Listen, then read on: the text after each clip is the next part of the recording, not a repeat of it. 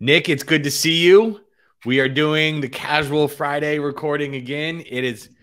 I think it's required at the beginning of all of these to say it's been a while. Mm-hmm. I don't know. I don't know when you and I did the last one of these. I feel this very well. I have to go back and check. This very well could be our first of the year. Oh, probably is. Yeah, probably so. And it's only the middle of February. Although it's been a busy start to the year. Yeah, we had a few things going on. A better start to 2023 than we had start to 2022. That's for sure. Mm-hmm. What are clients talking about with you right now? No, they're just happy to see some gains for sure. Relief. That's what they're talking about. Yeah. Well, I think we all share some relief. Mm-hmm. You know, it's funny. We're going to talk about some charts from a guy that used to work at LPL Research, Ryan Dietrich. He's now at Carson Wealth. And he has a statistic. You've probably seen it where it's like if January is positive, it's pretty likely that we have a positive year. If January is above 5%, it's even more likely. And if the S&P in January is above 5%, coming off of a negative year the year prior, then it's really, really likely that things go really, really well. I'll be honest with you, that statistic feels a little bit like, did the groundhog see a shadow or not? But I guess the numbers bear it out. So a good January, a relief rally a little bit. It's a good thing. And February tends to kind of get weak in the second half. So even though we're all charged up, it might be some 2 steps forward, 1 step back kind of situation as we start the year. Well, good. Well, like we always do with COVID, like we always do with Casual Friday, we start with some charts and we'll go from there. You can see if you're watching on one of our videos, you'll see in the background, we've got a little bit of football theme going on this week. Super Bowl's coming up on Sunday. Nick, what are you doing to watch the Super Bowl? We don't have plans yet. So yeah, I'll definitely watch it, but might be here. Could be low key, some chips and dip in your living room kind of situation. That's good. Yeah. We're getting together with friends, but this is only a recent development because after I did not make any plans on the hope that the 49ers were going to be in the Super Bowl, because if that was the case, I was going to be alone in a dark room. Okay. Chewing off all my fingernails watching the 49ers play in the Super Bowl. So yeah, there's a couple different types of home fans, ones that just totally want to be left alone and those who need a little support. So if my team's not in it, I don't even care. Christian McCaffrey said in an interview just a couple of days ago, I hope both teams lose. Saw that. Well, and that may have some market. Yeah, that might have some market impacts, which we'll see in a little bit. But we're going to do our homework first and then move on to the fun stuff. We'll start here with one of our first charts. These are just some charts. As a refresher, if you're watching this or listening to this for the first time, we just find charts every week or whenever in the weeks that we do this that pique our interest, that we find that we think are interesting to us and might be interesting to you as well. The first one we have is the chart showing mortgage applications. You'll see I pulled this from the Daily Shot, which is an email service that emails out charts every day. And so it might be interested if you love charts. But this is the Mortgage Broker Association Purchasing Index. And you can see here that mortgage applications are running just above 2014 and 2015 levels, which is to say pretty low, and as low as they have been since at this point in the year since 2015. When I talk with clients, no one's moving. The only people getting a mortgage, as Joe Perry said on our podcast a few months ago, are people like getting divorced who have to buy each other out. When you're talking with clients, anybody moving around, shopping for mortgages, doing anything like that, Nick? No, definitely not. I think with the combined run up in housing prices, along with increased mortgage interest rates, then people that, I think we've talked, the both of us locked in some pretty good rates and during the pandemic and after. And people are happy with that and content to stay where they are for the time being. Yeah, even people with lousy rates lock in better rates in the last right. Yes. Yeah, for sure. So no surprise that mortgage applications are lower. Not pictured here are home equity line of credit applications. I guess those are going up. And in our podcast, Joe actually predicted that people were going to be doing that more and more because If you're not leaving, but the house isn't working for you, well, then you've got to do something about it. Right. Which could mean new appliances. It could be additions or upgrades or doing the bathroom renovations. Yeah, exactly right. So, yeah, we actually had a small piece of tile chip off of the bathtub in our bathroom actually yesterday. So that's that means you need to redo the whole bathroom, right? Depends who you talk to, but yeah, I have heard that. Yeah. Maybe you guys will have to arm wrestle or rock paper scissors to see exactly how this results.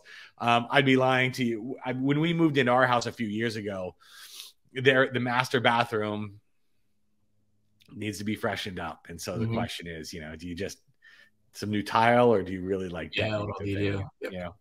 So I guess you and I both are dealing with this same issue that a lot of people are talking about, or wrestling with, which is you're staying put, the mortgage is so low you want to die in your house, right? And it's reflected here where maybe people are doing other things.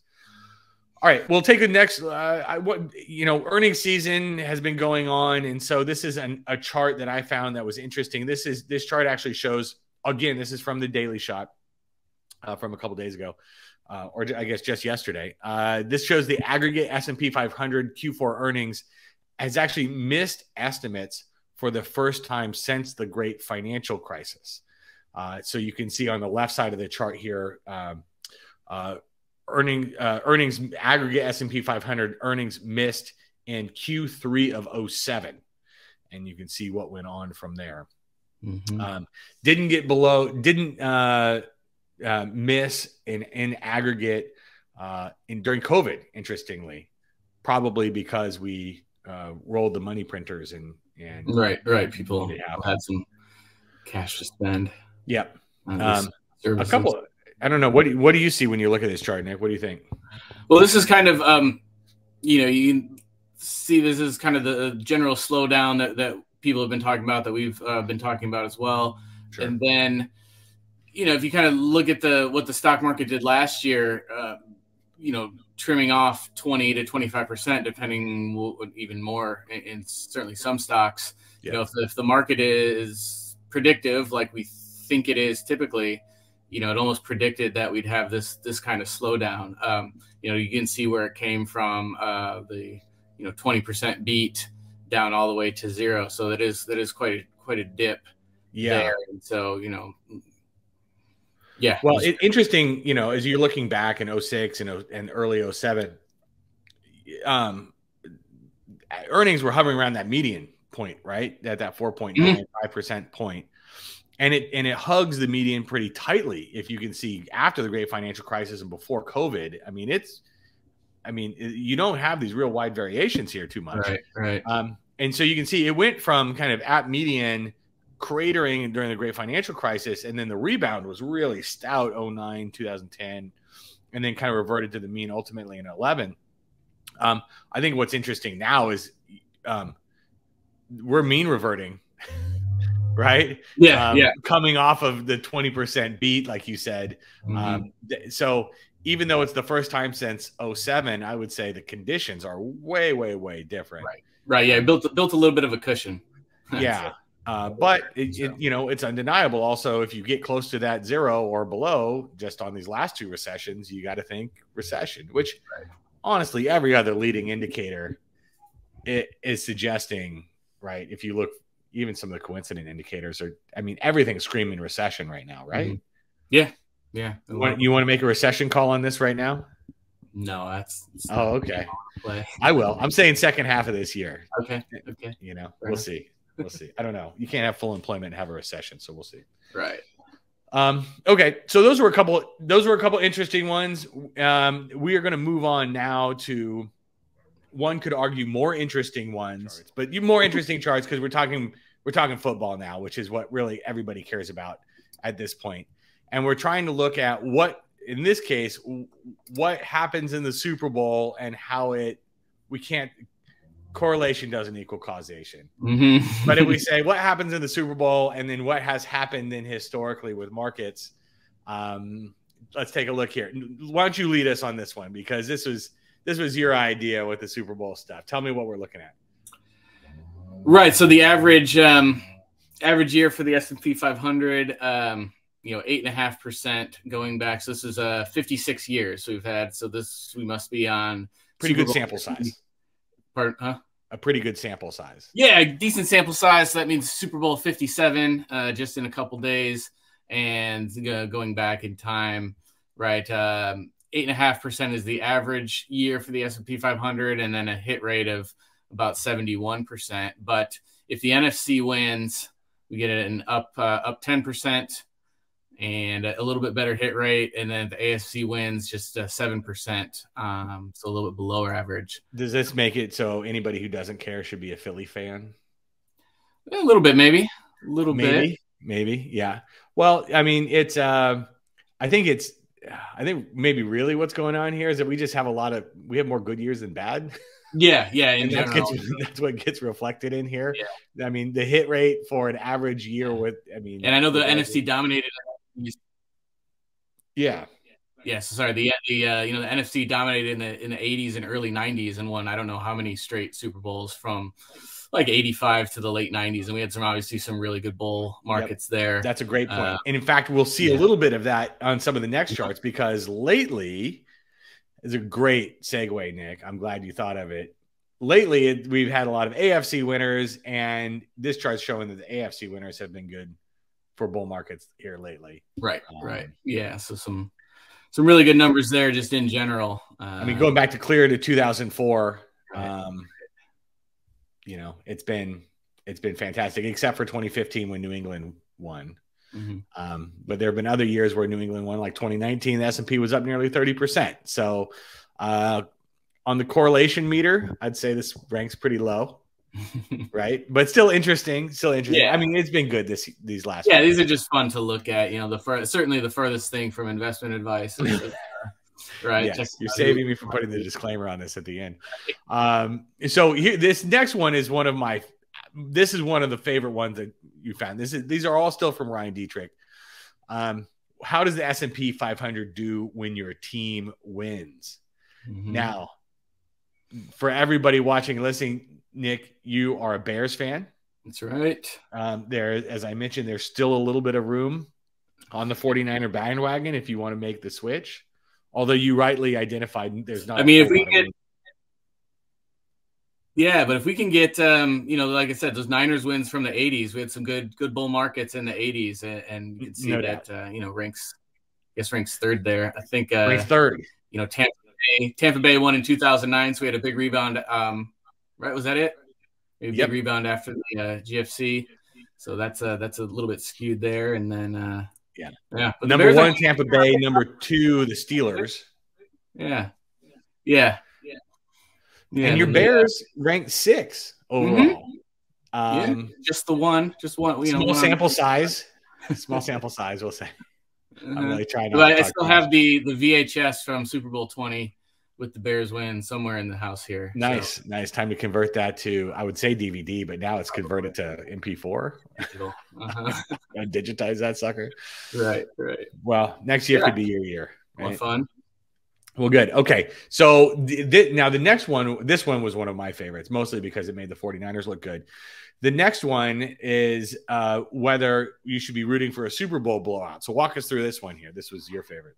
Yeah, so again, we see the average there the same from the first time, but then we see if the game's not close, so we get a blowout, then we get 13% on the S&P 500. If we get double-digit win at least, so it's a 3-touchdown win to just a double-digit win, still 11%, and then the single-digit win, so a close game down to the wire is only 5%. So yeah, I guess what we can really root for. Maybe lean Philly, but definitely lean for some sort of blowout. Yeah. One of those where you don't really need to pay attention to the game and you can just focus on the commercials. Yes. Focus on the commercials or watching your kids. Right. Sure they're not doing anything dumb during the Super Bowl party. Anything but the Super Bowl because the margin will be so wide. That's gonna help all of us as investors in theory.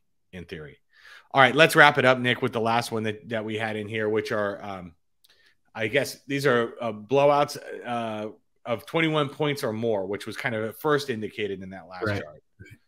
So, Yeah, obviously, Super Bowl 20 in there with the Bears and the Patriots. Looking pretty good there. And is that the biggest? I'm looking here. Is that the no? There was different. The Niners. Yeah, Niners Broncos. Oh yeah, the Niners Broncos. That was a good year. That was a good year. A good year. Was that the Steve Young? No, Steve Young was the 95. Okay. There's so many Niner ones in here, though. I can see it's easy to get turned around on that. Steve Young was 95, so I guess 90 would have been maybe Montana's last one there. Gotcha. Interestingly, the biggest blowout, but one of 2 negative returns that year. Yeah. So, but let's get real here. You go early 90s, that's Greenspan starting to raise rates, kind of teetering us into a recession in the early 90s. Clinton's running for president saying it's the economy stupid. I mean, those were the conditions in there. And then as rates start to come down, you can see the Cowboys win in 93 and the 49ers win in 95. Markets are racing.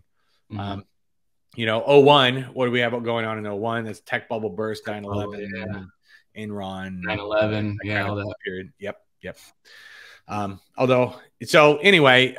Interesting stuff. I think it's fun, especially in Super Bowl weekend. To take a look at this stuff. This is a great idea to do, and we'll try and find. I guess your next task, Nick, after finding these great charts, is finding something having to do with whether the groundhog sees his shadow and what happens with markets, or Cupid, or St. Patrick's Day. The number of DUIs in Fresno and how that correlates to the S&P 500 or whatever it is. I mean, I guess we can make these stats say anything we want if we dig hard enough. Well, right? What they say, there's lies, damn lies, and statistics, right? So you got to take all these with a grain of salt. Well, good stuff. Well, we'll leave it there. Nick, thanks for doing this. This is a lot of fun. We'll have to do another one. We won't wait until next February, of course, to do it. So good stuff. Have a good weekend. Okay, thanks a lot. You too.